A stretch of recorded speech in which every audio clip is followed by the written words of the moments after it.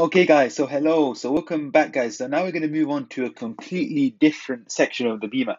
Still sticking with section two, however, we're going to move on to the maths section. And arguably, some people find the maths section quite difficult, especially because you don't have a calculator. But guys, going through this course, we'll make sure that everyone is happy and on the same path when it comes to answering the maths questions. So just a bit about the maths section of BMAT section two. The things that come up really commonly are the following. So geometry and measure. So this is mainly talking about that sort of thing about bearings and Pythagoras and that sort of idea. Algebra, obviously, with any maths test, you could expect a lot of algebra in there. Number, again, is a really common one, especially this idea of standard form and simplifying fractions and stuff like that. But we'll go through that. Probability, this is again a big one. Students find this sometimes quite difficult, but there are a few key formulas. If you do understand them, you're in a good path. And yeah, that's basically it. So firstly, guys, we're going to start by, this is one of the more common ones. So number, remember, number was over here. And that's the one we're going to start off with first, because I think in the specification, number is the first thing which comes up in the math section. So without further ado, guys, let's move on to that. So let's look at this question from BMAT 2019. And there's always quite a few questions every year from the math section on the BMAT. So question 4, it says the non-zero numbers p and q are such that p plus q equals 3 bracket p minus q. And this is what's the value of pq over p squared plus q squared. So guys, pause the video, give yourself a minute, be sure to be back after that minute. We'll be going through the solution. Or guys, if you have no idea whatsoever, just continue on and we can go through the solution there. Okay, guys, so welcome back. Hopefully you had a chance to attempt that. So let's go through this. So me seeing this question, guys, the first obvious thing I could do is just expand and fiddle around with this equation over here, right? So then I'm going to get p plus q equals 3p minus 3q, right? And then what I could do, guys, is bring all the p's on one side and all the q's on the other side. So I'm going to take that p there and that minus 3q there. So I'm going to get 3q plus q equals 3p minus p, meaning 4q equals 2p. Therefore, p equals 2q. So I have a formula of p in terms of q now. Now, this is really good because what I can do is plug this. The next obvious thing to do is just plug this into the other equation, isn't it? So then I'm going to get 2q over 2q all squared plus q squared. Now, if I do that, guys, what I'm going to get is 2q squared over 4q squared plus q squared, right? And then if I simplify that, it's going to be 2q squared over 5q squared. Q squared cancel out, and therefore I'm left with 2 over 5. So hopefully, guys, you can appreciate that in this answer, the answer will be 5. And this is a really important skill, guys, in the math section. Most of the time, you won't know exactly what to do straight away, right? But just do what's the most obvious thing to do. So the most obvious thing to do, just to see in this question, is expanding that equation, playing around with it, and then the next obvious thing to do is plug it into this equation, and from that you do get somewhere. So hopefully, guys, that has made sense, and I really look forward to seeing you in the next question. All right, guys, so welcome back. So previously we were looking at BMAT 2019 question 4, this question where it wasn't really obvious what to do first, but hopefully, guys, when you do the most obvious thing first and you move forward from there, you do end up at a correct answer. But now, guys, we move on to the next question. Whoops, this is not...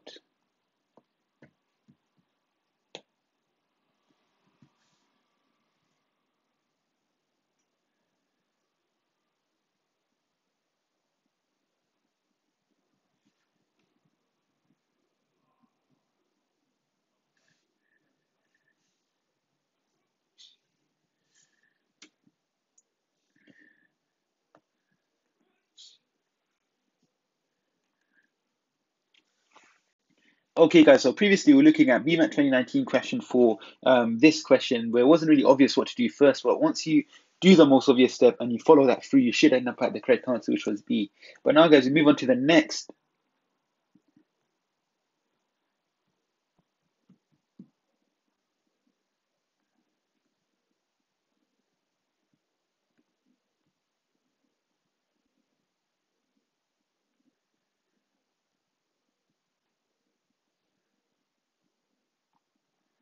Okay, guys, so previously we were looking at this question, BMAT 2019 question 4, where looking at just this question overall is really hard to see how you're going to go from those equation to a number or a fraction in this case. But hopefully, guys, just following through what's the most obvious thing to do and following that through, you should end up at a reasonable answer and you should get B, which was the correct answer to this question.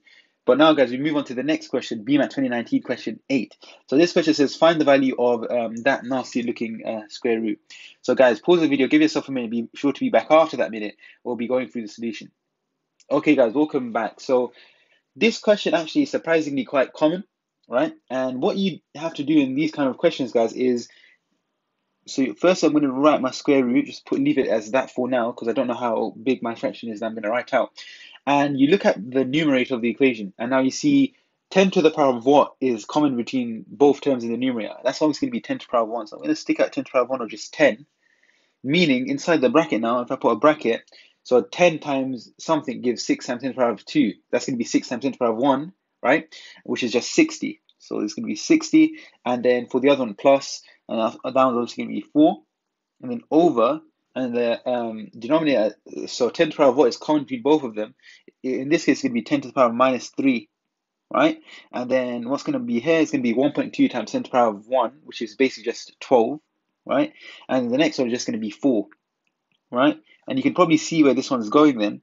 So then what you do over here, guys, is, again, following up my square root, just simplifying that, it's going to be 10, 64, and then it's going to be 10 minus 3, 16, right? And then you can simplify this even further yet. The way you can simplify that further is that you could 10 divided by 10 to the minus 3. Remember, when you divide powers, you have to minus them. So it's going to be 1 minus minus 3, which is 4. So it's going to be 10 to the power of 4, right? And then 64 divided by 16 is just going to be 4, isn't it? Right, so that's that. And the way you deal with this kind of set is you just do 10 to the power of 4 times square root of 4. That's going to be 10 squared times 2. And hopefully, guys, you can appreciate that's going to be 200, which is going to map out onto E. So hopefully, guys, with that technique, you can really see. And once you get these nice numbers, 64, 16, and these 10 to the power, it's quite evident that it's quite easy to square root. And that really tells you you're on the right path. Because remember, guys, you're not allowed to calculate it in this section. So you should expect some nice, easy to fit around with numbers. So hopefully, guys, that makes sense. And I really look forward to seeing you in the next video. All right, guys. So previously, we're looking at this question, BMAT 2019 question 8, to do this nasty looking set. But hopefully, guys, we've established that it isn't really that nasty looking when you break it down into its parts. And really, guys, this comes up quite a lot. So once you have this skill now, it's going to be really easy for you going forward. So now, guys,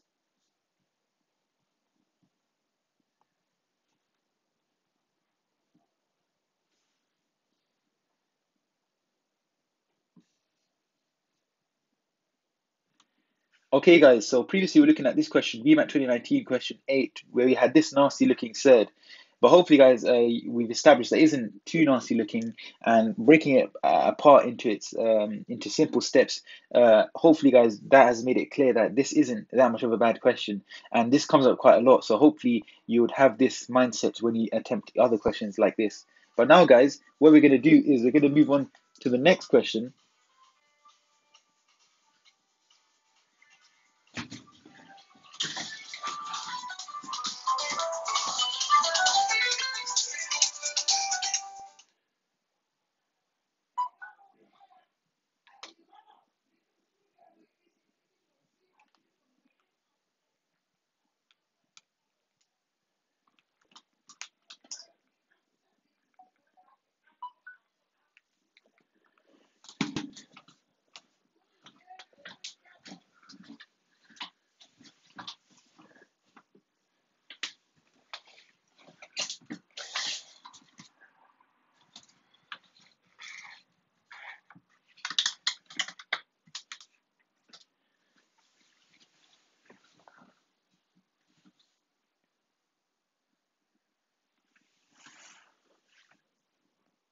Okay, guys, so welcome back. So previously, we were looking at this question, BMAT 2019 question 8. This nasty looking surd.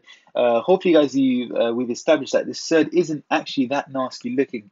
And when you break it down into its parts, we really appreciate that it's not really that bad of a question. And this comes up quite a lot, guys. So remember, when you see this question again, don't be frightened by how nasty it looks. Just break it down into its parts using the method that I taught you, and you should all be fine. But now, guys, we move on to the next question, BMAT 2018 question 4. So this one says, which one of the following is a simplification of, and then you have that fraction. So guys, pause the video, give yourself a minute. This one should be more manageable, and be sure to be back after that minute when we'll be going through the solution. Okay, guys, so let's go through this. So First you want to do, this is just a matter of simplifying that fraction, isn't it? So you look at the numbers, what common factor goes into both of the numbers? So the common factor that probably goes into both numbers is 8. So the top 48 goes into 8, is it 6 times, isn't it? And 48 goes into 45 times. And then m to the 5 divided by m to the 2. So the m to the 2 will just cancel out. And this would go to m to the 3, right? And then p over p cubed. So this p would cancel out, and this p would just go p to the 2. Because remember, when you divide indices, you have to minus the powers, right? So it's going to be 6 over 5 m cubed. And since it's 1 over p squared, it's going to be p to the minus 2. So hopefully, guys, you can appreciate then that the answer in this case would be B.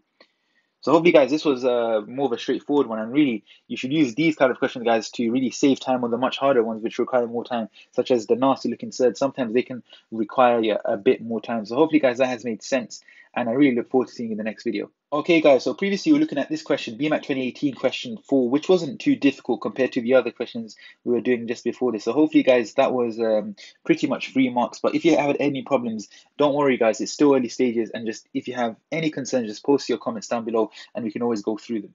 But now, guys,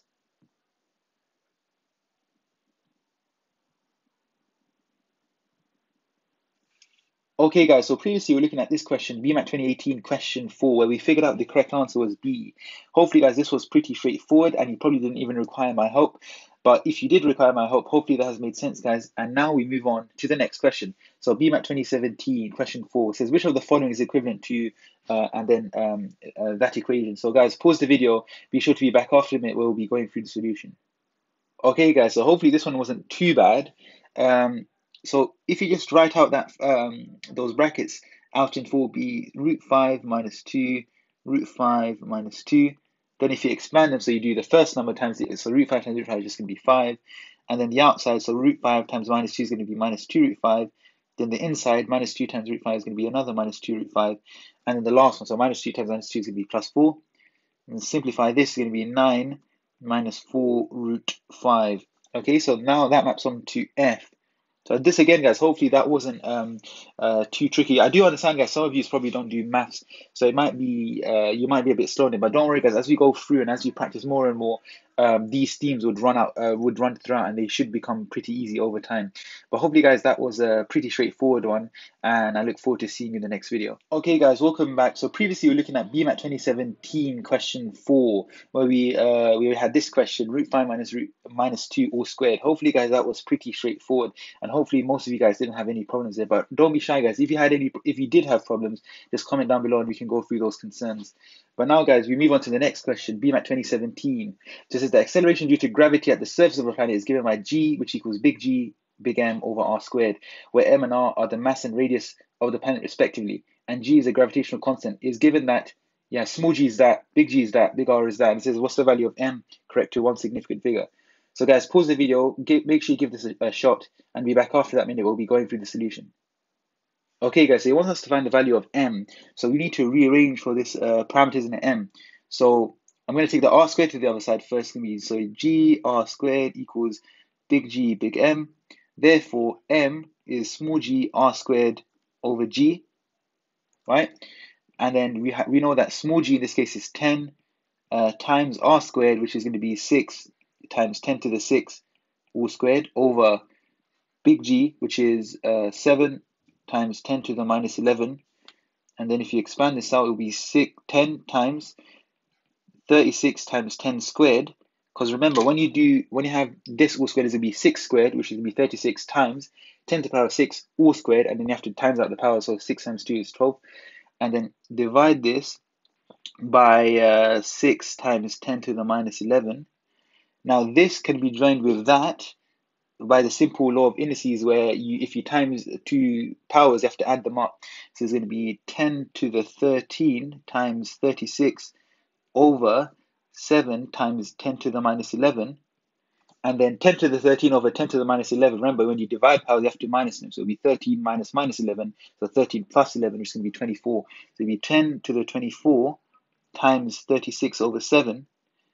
Now, we don't have a calculator, but we can say, we know 7 goes into 35 5 times.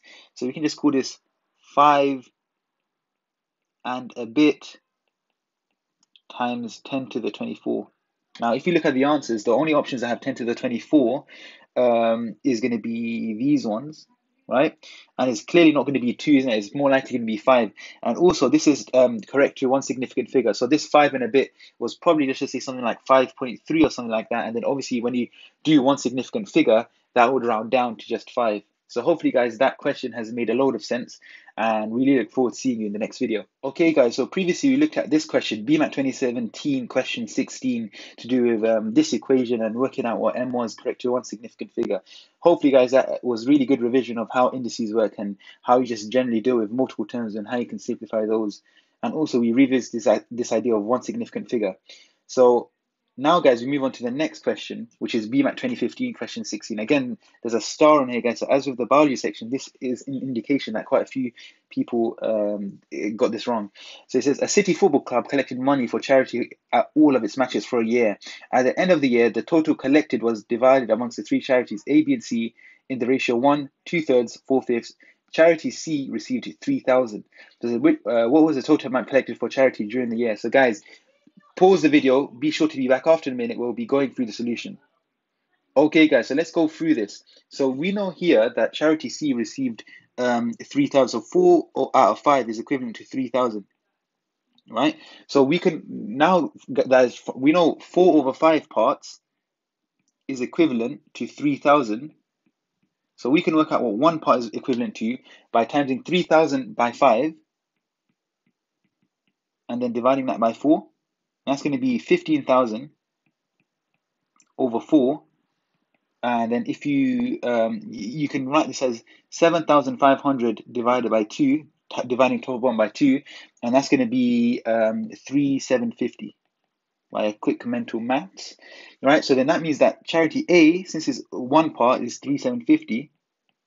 Now we need to work out what 2/3 is, right? So if we divide that a third, so if we divide one part by 3, you will get what a third is worth. So that's going to be 3,750 divided by 3. And I like to use this bust-up method for quick division. So 3,750 divided by 3, 3 goes into 3 once, 3 goes into 7 twice, 1 left over, 3 goes into 15 now, 5 times, and 3 goes into 0, 0 times. That's going to be 1,250, right? Therefore, 2/3 is going to be 1,250 times 2, which is going to be 2,500, right? So 2/3 is 2,500. Now, adding those all together, these two together are going to give me 5,500. And then if you merge it with that one, right, the 5,000 and 3,000 is going to give you 8,000, plus the 750 and the 500 are going to give you 1,250. Adding those together, you'll get 9,250. And then this clearly maps on, guys, onto answer E. So quite a bit of numerical manipulation there, guys. Question itself isn't too easy. It's probably just a time pressure which can get to people. So this is why, guys, it's really important to practice mental maths. If your mental maths isn't up to scratch, what I highly suggest, guys, is perhaps doing a couple of GCSE maths papers, non-calculator and calculator, as fast as possible. And obviously the calculator ones, but try not to use a calculator. That would obviously gear up your mental maths, especially if you don't do A-level maths, guys. I know it can be quite difficult for your mental maths because it has been untouched for some time. But if you just practice, guys, that would make sure you're in good stead for the exam come October, November. So, guys, good luck with that, and I hope to see you in the next question.